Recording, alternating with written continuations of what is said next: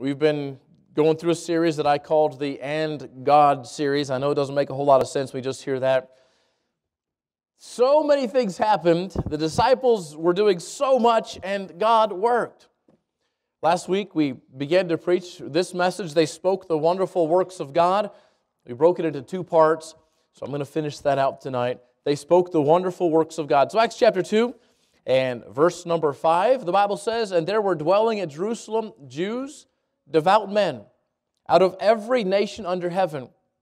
Now when this was noised abroad, the multitude came together and were confounded, because that every man heard them speak in his own language. And they were all amazed and marveled, saying one to another, Behold, are not all these which speak Galileans? And how hear we every man in our own tongue, wherein we were born, Parthians and Medes and Elamites, and the dwellers in Mesopotamia and in Judea and Cappadocia and Pontus and Asia, Phrygia and Pamphylia and Egypt and the parts of Libya about Cyrene, and strangers of Rome, Jews and proselytes, Cretes and Arabians, we do hear them speak in our tongues the wonderful works of God." Last week we gave you the introduction to that. This was amazing. People from all over the region, at least 12 different cultural regions, came together and they heard the disciples preaching the wonderful works of God. It was incredible. They heard it in their own language. We know what happened. The Bible says that the power of God came upon the disciples and they spake in what we call tongues. That is languages. And as they spoke, people heard and understood in their very own languages. I can't tell you if it was that the disciples spoke in different languages and everybody heard it in their own language, or if they spoke in their own language and everybody heard it in their own language. I can't tell you exactly how it happened, but I can tell you it was a miracle that God did so that people could hear the wonderful works of God. I want to turn the corner a little bit from where we ended last week, and I want to apply it to us. We need people to speak the wonderful works of God. I mean, this is the bottom line. This is simple. This is the message tonight. We need people who will speak the wonderful works of God. We had 12 disciples, and here they were speaking the wonderful works of God. You have probably even other disciples in this case, and they were speaking the wonderful works of God, and people heard. And people were convicted, and people made decisions, and people were saved.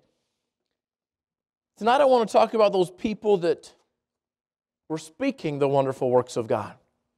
And I'm not going to go into details about who all the different disciples were. We talked about that a little bit this morning. What I want to talk about tonight is who we need. Who do we need in our time, in our culture, in our country, in our world? Who do we need to speak the wonderful works of God? I want to make this practical for all of us. I want to make this apply to all of us, so I hope that you listen, and I hope this will be helpful for you. I'm just going to give you several categories, and I hope that you'll take it, and if it applies to you, take it. If it doesn't apply to you, it's probably for the person next to you, all right? So maybe they'll take it. You got that? Here we go. Several categories. I'm just going to give them to you. They're not in any order, but here we go. We need volunteers who will speak the wonderful works of God. Volunteers. Go to Acts chapter 8 if you would. We've got a man named Philip that we're going to see in a moment. Actually, Acts chapter 8 isn't the reference for the story of Philip, but you kind of get an introduction to the way life was when Philip comes on the scene here. Acts chapter 8 verse 3, the Bible says, "As for Saul, he made havoc of the church, entering into every house and hailing men and women, committed them to prison." I want you to realize what this means. Saul, this is the Saul who later became Paul, but as much of a faithful disciple Paul was of God before he was saved, he was a faithful follower of the Jews' religion against Jesus Christ. He was very zealous, and the Bible says he would go into every house and calling out or hailing the men and women, committed them to prison. I can't tell you exactly what it was like, but it might have been something like this. The knock at the door, somebody answering the door. They were afraid because they had an idea of who it might have been. Actually, it probably wasn't that knock. It was probably that's the you're in trouble knock. They open the door, and they see Saul, or one of his men, his henchmen, as they might have called him, one of the people that they were afraid of. And as they would say, who here in this house is a Christian? Or who here in this house is a follower of Jesus Christ? He would call out, he would hail men and women. As he found out that they were Christians, he would take them and he would commit them to prison. Just understanding this situation, understanding this setting. If you were in the house and he asked you, are you a Christian or are you a follower of Jesus Christ? You've got a choice. You can say, no, I'm not a follower of Jesus Christ, and be in the same category that Peter was when he denied Christ. Or you could say, yes, I am a follower of Jesus Christ. And if that was the case, Saul would take you, and the Bible says he would commit you to prison. Later on in his writings, we realize that many of the people that he took and he imprisoned were killed. Some of them possibly even in the Colosseums as the wild animals came, as the people cheered. We hear that story and we think, wow, that was so long time ago. I didn't even think of putting this in my notes, but I came across this illustration yesterday. With ISIS going across the Middle East, so many stories came out, awful stories. One of the stories that I read, I just read it yesterday and I didn't even put it together. I wasn't even planning on mentioning this. 12 Christians in the path of where ISIS was. I don't remember exactly the city that they were in. They had been Muslim. And they are Muslims who had converted to Christianity. The law is that you are not allowed to convert to Christianity, or else the punishment, according to their interpretation of their law, the Sharia law, is death. 11 of them were adults, 2 of them were women, one of them was I believe it was an 11-year-old boy. All of these, the same exact thing happened as what Paul did. ISIS came and asked them to deny their faith and asked them, were you Muslims once? And they said yes. And they asked them, did you convert to Christianity? Now all they had to do was say no and they could go free. We're talking last year. And they said, yes, we converted to Christianity. Every one of them, a pastor, his son, other missionaries that were there. I mentioned a couple of them were ladies. The pastor's son was 11 years old. They took him and cut off his fingers and tortured him just a little bit at a time in front of his father. Last year, okay? This is in our time, trying to get his dad to say, okay, I recant. I will become a Muslim again. I will not follow Jesus Christ again. But he never said that. Eventually, half of them were crucified in mockery of their Savior. The other half were beheaded. As they were beheaded, right up to the very end, they were singing, praising God. We hear stories like that and we think, oh, that was the Middle Ages. That's what happened when the Catholic Church was doing all this stuff. And well, no. This is modern times. This is what Saul was doing. Why even tell the story? We read it and okay. This was real. These are real people really dying for their faith. When all that was happening, verse 4, the Bible says, therefore they that were scattered abroad went everywhere preaching the word. What happened? These weren't the apostles. These weren't the 12 people that had followed Jesus. These were the people who'd been saved, maybe even some of them on the day of Pentecost.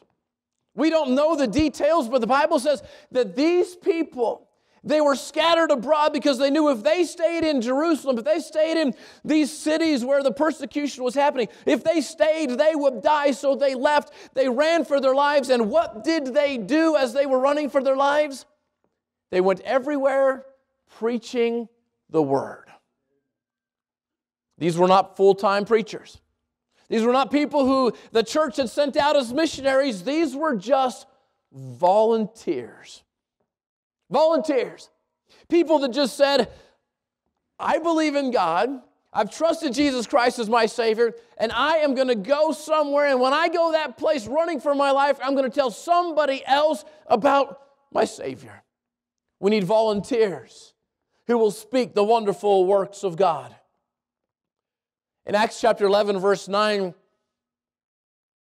you've got a continuation of that story. Now they which were scattered abroad upon the persecution that rose about Stephen traveled as far as Phoenice and Cyprus and Antioch, preaching the word. What I see here is I see a group of people who are not paid, who are not full-time, who are not sent by the church, but they are going and they as volunteers are preaching the word. That's you, that's me, that's anybody that just says, God, I believe it's important enough that I'm going to go and I'm going to preach the word. One of them was named Philip. He was a deacon that preached wherever God wanted him to go. God wanted Philip to preach in Samaria, so he preached in Samaria. I want you to remember, the Jews didn't go to Samaria. Remember, they would walk around Samaria. It was strange that Jesus went into Samaria and met a woman at the well in Samaria. It was not normal for them, but the Holy Spirit said to Philip, I want you to go into Samaria and preach. And he went into Samaria and he preached. Then God wanted him to go preach near Gaza. So he preached near Gaza. You can still hear about Gaza in the news. If you watch much news, if you watch any news about Israel or the Middle East, Gaza is still in the news. You've got the Gaza Strip. You've got rockets being fired in. This is where Philip was. God said, I want you to go preach down there. So Philip went and he preached near Gaza. That's where he met the Ethiopian eunuch. That's where Acts chapter 8 comes in, and he shares the gospel with him, and this Ethiopian eunuch gets saved. And as soon as he baptized this Ethiopian eunuch, God miraculously moved him to Azotus. How many of you ever heard of Azotus? Well, if you read this chapter, you probably have, but you probably can't point to it on a map.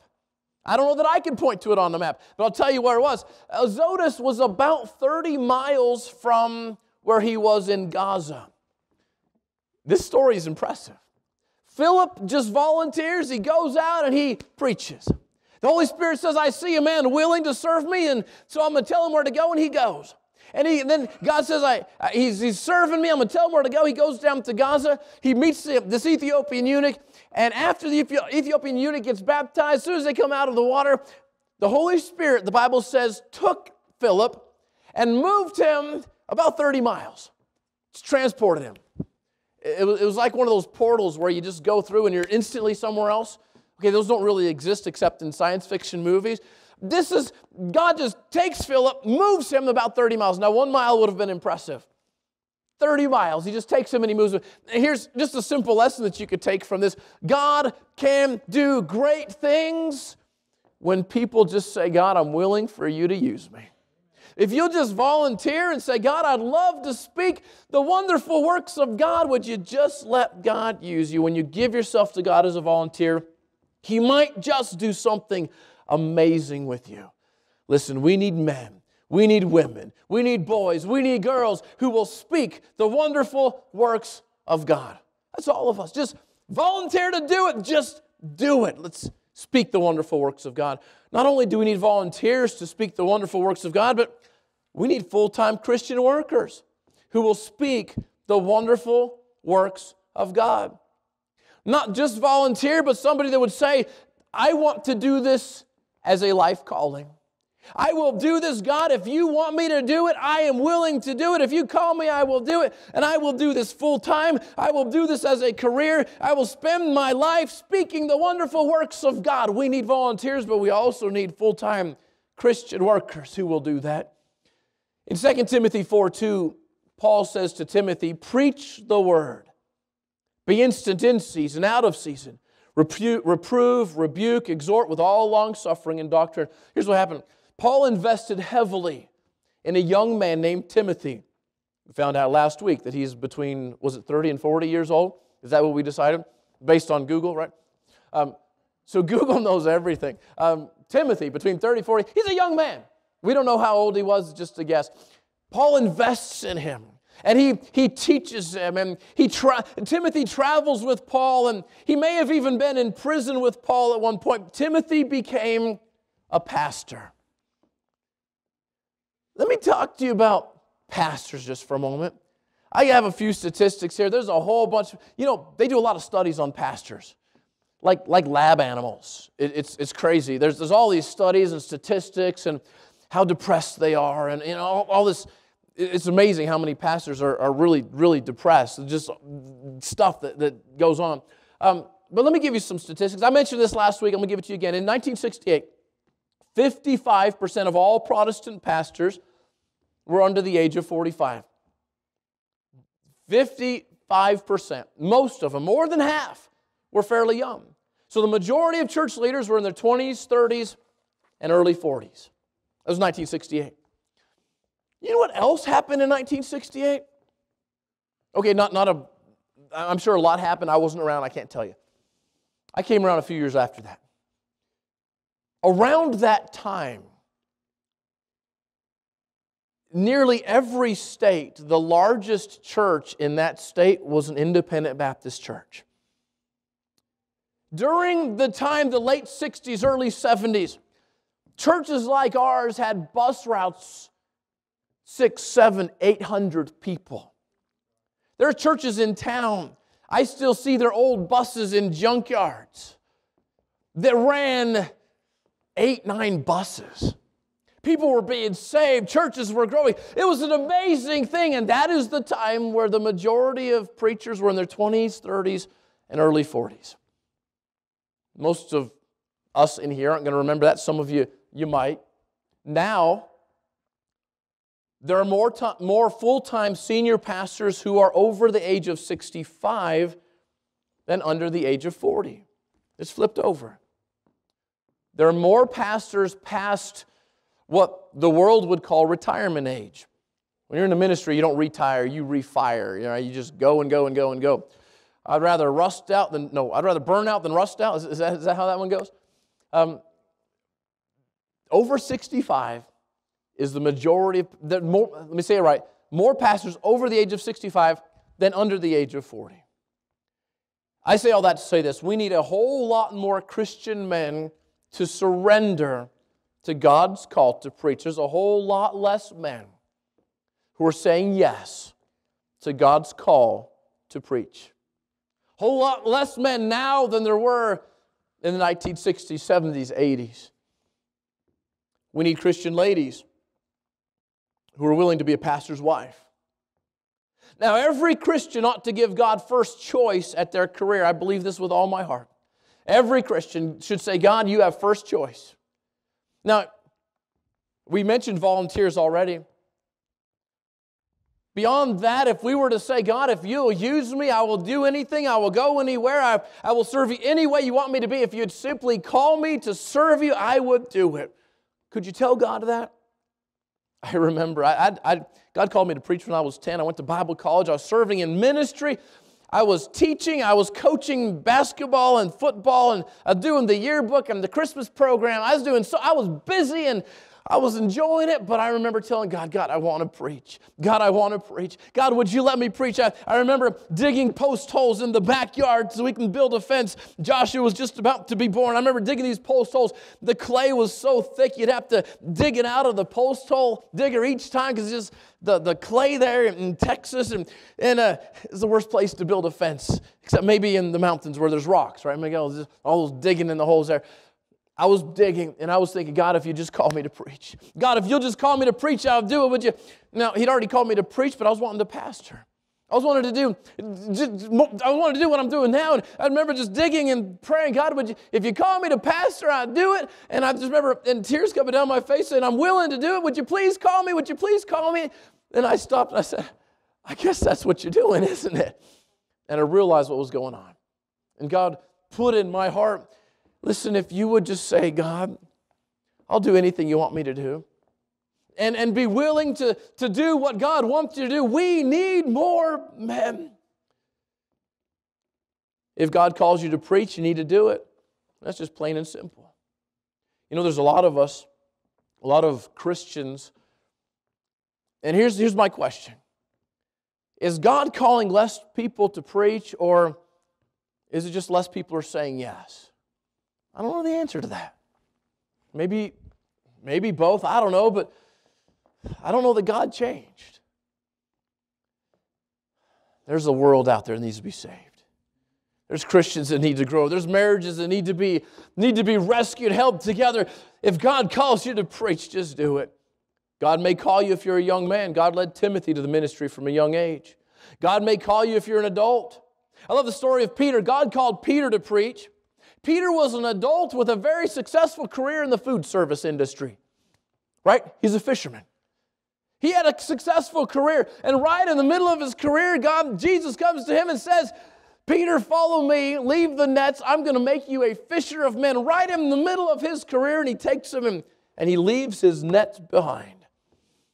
Jesus changed Peter's career from fisherman to preacher. In 2015, 2 years ago, it's estimated that over 10,000 American churches closed their doors. 10,000 churches, and not all Baptist churches, but all churches, 10,000 in 1 year closed. That's a lot of churches to close down. Another estimate is this. A recent survey estimated that close to 3,300 people are quitting church every day in America. Every day. 3,300 people, that's just the statistic, leave church and stop going to church every day. Well, something's going on. The fastest growing religion in America is no religion. The second fastest growing, that is this. If you were to say, get a bunch of people together and say, what religious group are you? The fastest growing group is the one that says, I don't have a religion. The second fastest growing group in America, you might be able to guess it, is Islam. First fastest growing group is the I don't have a religion. That's the group there's more people joining that group than any other group.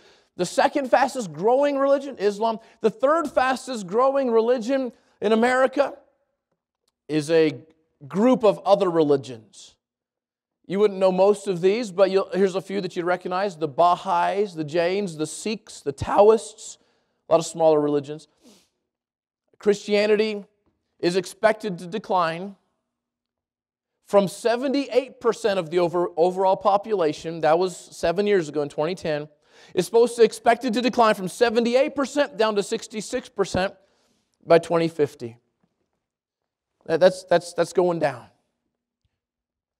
I'm saying all this to say we need not only volunteers to preach the wonderful works of God, to speak the wonderful works of God, we need full-time Christian workers to speak the wonderful works of God.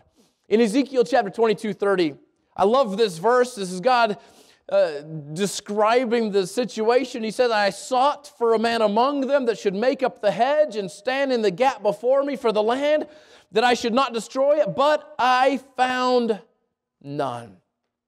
I was looking, God says. There was a land that I was going to destroy because of their wickedness, and God says, I was looking for somebody, anybody in that land that would stand in the gap, that would keep me from destroying it. And God says, I didn't find anybody. We need people. We need men of God. We need preachers. We need ladies who would stand behind a man of God and say, I am going to stand in the gap. We need full-time Christian workers who would speak the wonderful works of God. We need volunteers to speak the wonderful works of God. We need full-time workers to speak the wonderful works of God.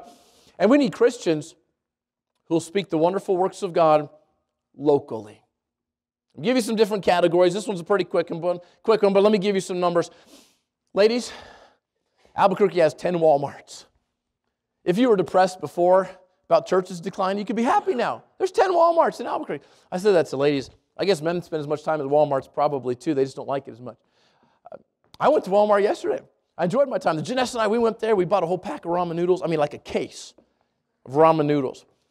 We passed out probably 50, 60 tracts while we were at Walmart. It's open. There's people everywhere, and you can give them a tract and tell them about the church. And we invited a whole bunch of people to church there.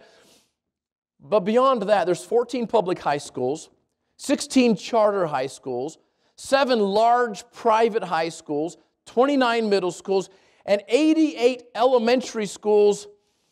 APS by itself has 84,000 students. 84,000 young people in our school system, in our city. We need Christians who'll speak the wonderful works of God right here. Let's find a way to talk to them about the wonderful works of God. UNM has about 30,000 students. CNM has another about 30,000 students. 60,000 students looking for someone to tell them what they believe. A lot of them wide open and professors just pumping trash into their heads. We can reach them. We need to speak the wonderful works of God, and we need people who will do it locally.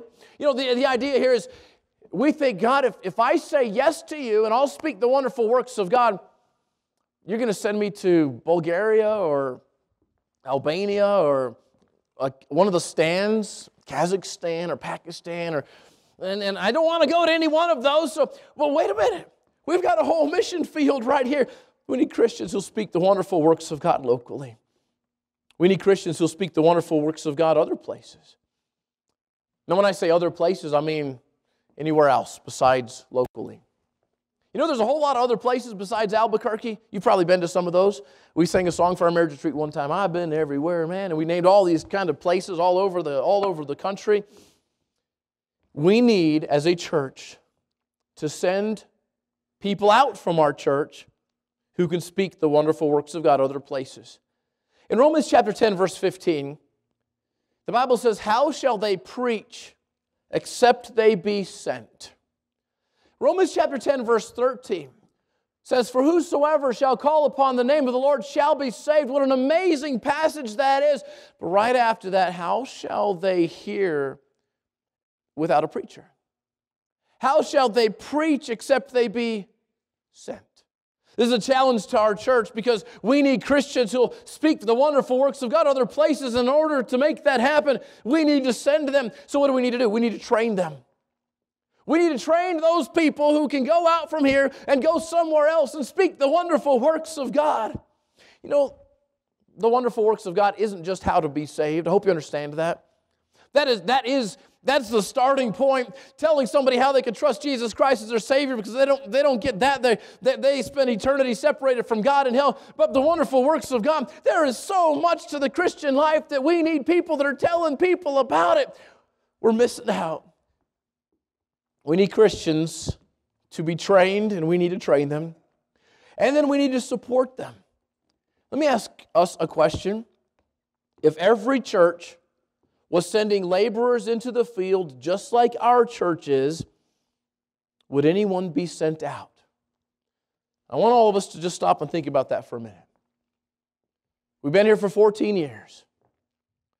If every church in America, in the world, sent out preachers and sent out missionaries and sent out people speaking the wonderful works of God, if every church in the world sent out people like we're sending out people, would we be starting any churches? Would we be reaching any people? Would we be helping the marriages? Would we be discipling people? Listen, we're failing in this area. And I'm not browbeating y'all about this. I'm just saying, hey, listen, church, us. We need to train more people. We need to send more people. We need to let more people know and help more people to realize there's a lost world that needs a Savior, and we need to get behind them. Listen, teachers, when you look at your Sunday school class, don't just see kids that are sitting there. I want you to look beyond them. Think about where they can be in 10 years or 15 years. Try to see the adults that they will be. You teach a group of 4 or 5-year-olds or 10-year-olds or 12-year-olds or 6th graders or high schoolers. As we're teaching these kids, let's don't get frustrated with where they're at, and don't just see them where they're at, but see them where they could be, and let's think about sending them. In Acts chapter 13, if you want to turn there, because we're in the book of Acts, shouldn't take just a second. Acts chapter 13, you see a church sending out some people. Acts 13, verse 1, "Now there were in the church that was at Antioch certain prophets and teachers, as Barnabas and Simeon, that was called Niger, and Lucius of Cyrene, and Manaen, which had been brought up with Herod the Tetrarch, and Saul." A group of these people that are listed, Acts chapter 13, now in verse 2. "As they ministered to the Lord and fasted, the Holy Ghost said, Separate Barnabas and Saul for the work whereunto I have called them. And when they had fasted and prayed and laid their hands on them, they sent them away. And thus begins the missionary journeys of Paul. Asia is reached because a church sent out two men.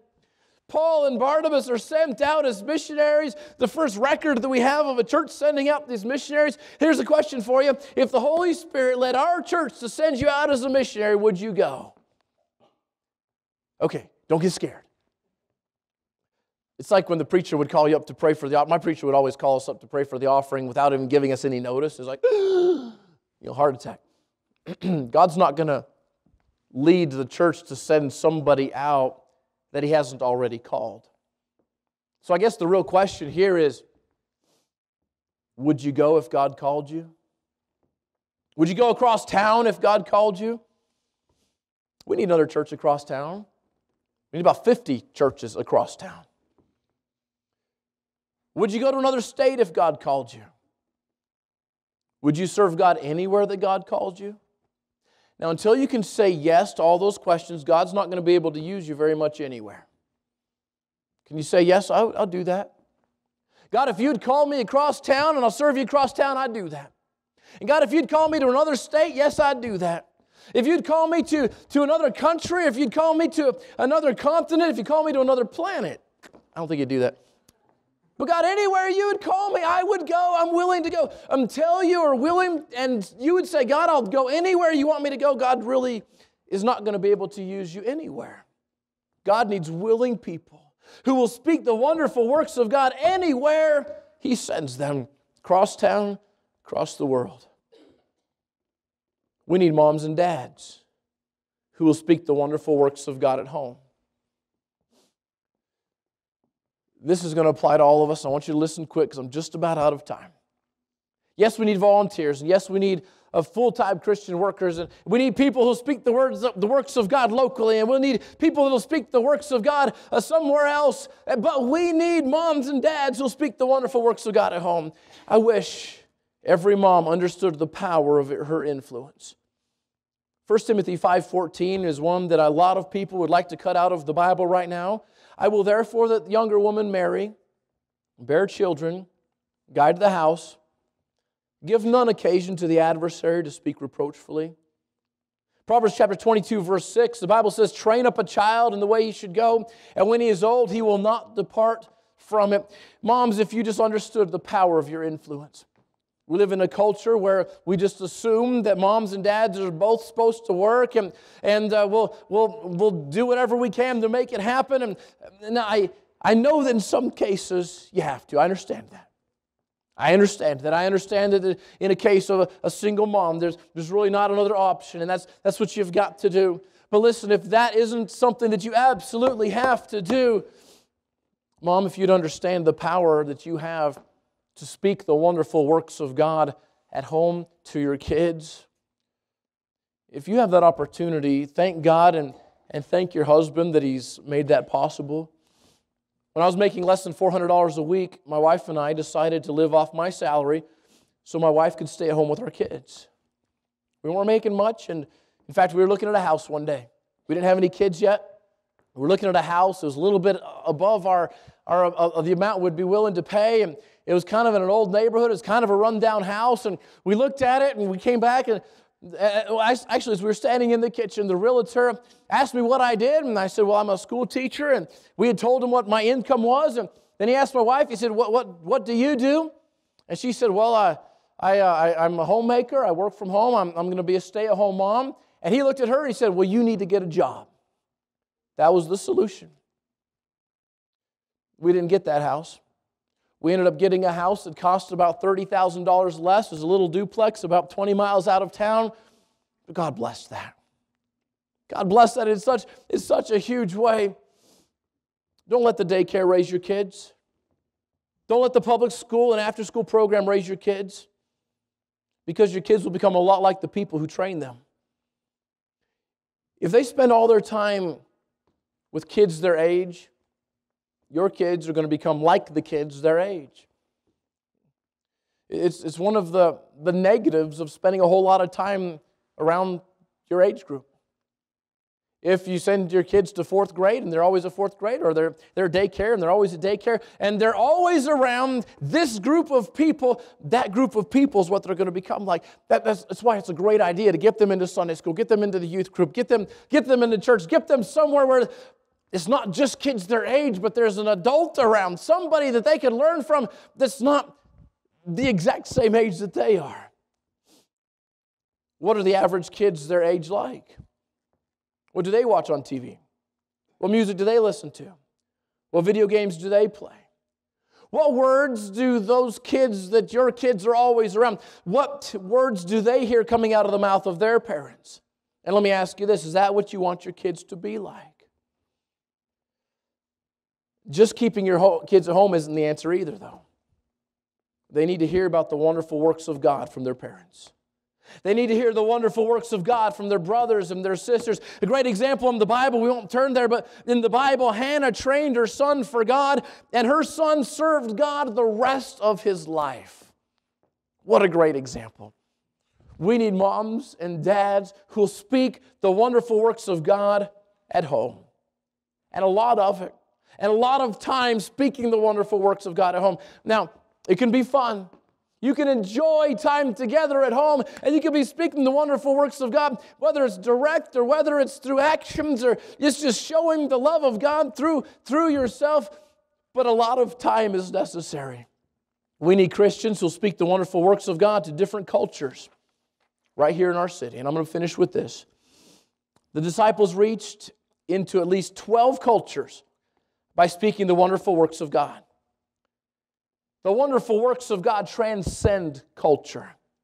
It doesn't matter what culture you identify with, God's Word will change your life. It doesn't matter what culture you come from. You still need God's love and forgiveness. And it doesn't matter what culture you fit into. God loves you just as much as He loves everybody else. He loves you as much as He loved the thief on the cross. God loves you as much as He loves Peter and James and John. He loves you as much as He loves Mary Magdalene, that sinful woman that He cast the devils out of. God loves you as much as He loves Saul of Tarsus, who hunted and killed Christians, but was also saved by God's amazing grace. God loves you as much as that Samaritan woman that Jesus met at the well. She'd already had 5 husbands. God loves you just as much as her. God loves every person from every culture, with every shade of earth-toned skin that exists on our planet. God loves everyone. Doesn't matter what culture they're from. Red and yellow, black and white. They are precious in His sight. Jesus loves the children of the world, and we need to love them too. And not just the cute little children, but the not-so-cute adults as well. And it doesn't matter what culture somebody comes from. We need to love them.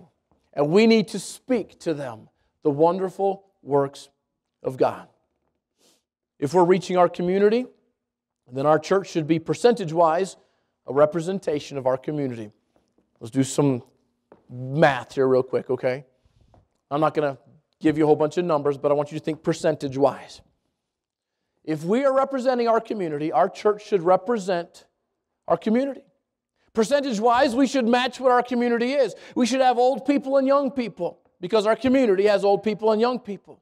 We should have light people and dark people because our community has light people and dark people. We should have college-educated adults and adults who haven't even finished high school yet. We should have people who are comfortable speaking in English and people who are comfortable speaking in Spanish because that's what our community is. We should have married couples and single parents. Our church should always represent our community. We must make sure to never allow our church to cater to only one culture or one type of person. Don't ever let our church become that.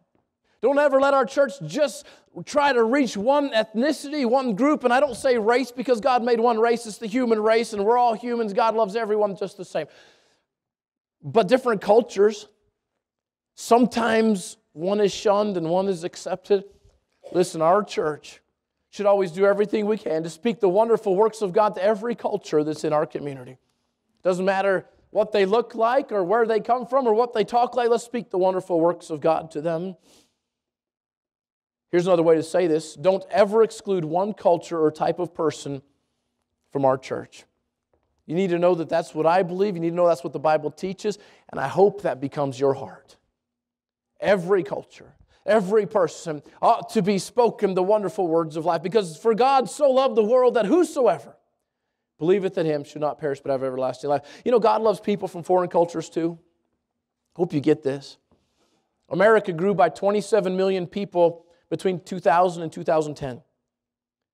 Okay, out of those 27 million people, 16 million of them were immigrants entering America. The rest were born here. People are coming to America from around the world, and they're bringing their religions with them. So what do? Let's speak to them the wonderful works of God. Non-Christian places of worship declined between 1998 and 2006. Can you picture that? 1998 and 2006. If it was a place of worship and it wasn't Christian, the amount of them went down between that period, between 1998 and 2006. It went down from 16,000 to 13,000. But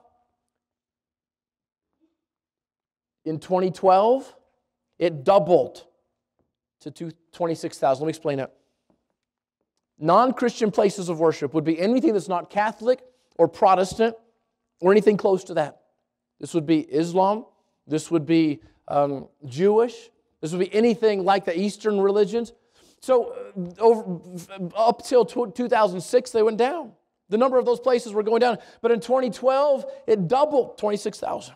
Mosques between 2000 and 2011 grew from 1,200 to 2,100. Just about doubled in 10 years. There are so many people coming to our country that believe differently than we believe. So what do? Let's speak to them the wonderful works of God. Let's make it a point to go ahead and talk to them about our Savior. We might disagree on the politics of whether or not it should be happening, but the fact is it's happening, and we need to reach them. And we need to speak the wonderful works of God to everybody, regardless of their cultural background or religion. Ladies, it's okay to talk to a Muslim lady wearing the traditional headdress and burqa or whatever it is. It's okay. I talked to Brother Stephen Trell. He's a missionary to Muslims in Jordan right now. He wrote this article. Actually, I think his wife wrote this article. It's amazing about looking into a woman's eyes and just seeing her eyes. That's all, because that's all she could see. The rest was covered up in the Muslim clothing that the woman would wear. But looking into her eyes, and she wrote this article about in her eyes, I saw the same things that I deal with. Ladies, it's okay. Listen, talk to them. Give her a tract. Give her a smile. Talk to her about her kids and her family. She's got a lot of the same things going on in her life as you do. Let's speak the wonderful works of God to people of other cultures. They don't have to be just like us to talk to them about God and tell them about our church. Make friends with them. Spend time with them. It's okay to, listen, this is going to blow you away. It's okay to invite them to your house to eat dinner. Now be careful with some of the cultural things. Men, it's not usually a good idea to talk to a woman from Arabic, or if they're wearing the Muslim type of a thing. We learned that the hard way. We went and visited somebody. We didn't realize we're just trying to share the gospel with them. And she said, if my husband found out that you were here, he'd be very, very mad at me. We want to be careful, but let's not stop sharing the gospel and speaking the wonderful works of God. You know, one of the wonderful works of God is not just sharing the gospel, showing them the love of our Savior. Their holy book doesn't show a loving Savior. Whenever they see Jesus, it changes everything. There's one more thing, and it's another culture among us that we need to reach. I know there's a lot more cultures we need to reach, but I want to give you this one because it's important. Some people call them millennials. I mentioned them this morning, a different culture. Some people call them young adults. They're a strange culture, just like you were a part of strange culture when you were a young adult. Let me give you just some statistics about millennials. I forget the exact age group, but up for I think it's 20 to 35, right around. What is it, Brother Ryan? 25 to 35. That 10-year segment, 25-year-olds to 35-year-olds. They're called millennials. What's the one under that, younger than that? Does anybody know? There's the baby boomers, and then it kind of goes down. And then I'm Generation X. Generation X, we got blisters on our thumbs from playing Nintendo and things like that. Then there's the millennials. Generation Y is in there somewhere. The millennials, They're a big misunderstood generation. But the reason I say that is this. Let's just speak from generation to generation. Let's don't let the generation boundary keep us. Let's don't just reach people like us, is what I'm trying to say. There's some young people that would really love to know the truth. Millennials, though. More than 60% of non-Christian millennials, 25 to 35, have never read the Bible. If they're not saved, over half of them have never read the Bible. When they see someone reading the Bible in public, this is what they assume. If they're between 25 and 35, and there's a certain percentage for each of these, I won't bore you with the statistics. If they were to see you, if a millennial, a young person, young adult was to see you reading your Bible in public, let me tell you what the surveys say that they are thinking. One, they would first think that you're politically conservative. The second thing that they would think is that they don't have anything in common with you. Just because they see you reading the Bible. Just because they see you reading the Bible, they'd think, oh, that person is different than me. This is definitely a cultural divide, something that we can speak the wonderful works of God to. They would, if they saw you reading your Bible, they would think that you're old-fashioned. They would think this. They would think that you're trying to make a statement or be provocative. A large percentage would just think, because you're reading your Bible in public, that you're doing it on purpose to provoke them, to upset them.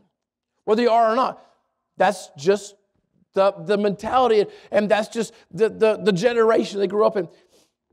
Only 9% of non-Christian millennials would say that they feel curious about what's in the Bible when they see someone reading it. If you were to go out to the park and say, I'm going to read my Bible, so these young people going by would maybe stop by and ask, what are you doing? What are you reading there?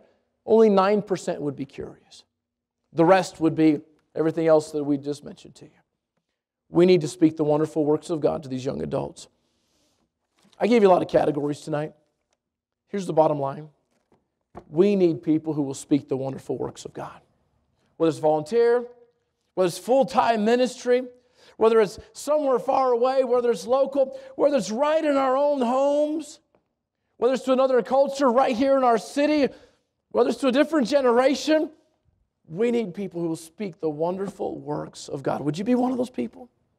Would you be one of the people like here in Acts chapter 2 that they spoke the wonderful works of God and people got saved and lives were changed? The world was turned upside down because people like you spoke the wonderful works of God. Father, I pray that you would use this message, just put it in our hearts. And Lord, if you want to call any one of us to serve you in any one of these ways, I pray that you'd do it. I pray that you would give us a desire to speak the wonderful works of God, and they are wonderful. To think just how wonderful you are. Wow, how wonderful your works are.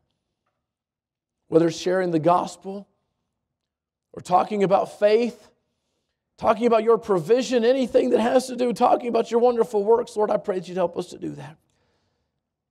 I pray that you'd help us to speak your works.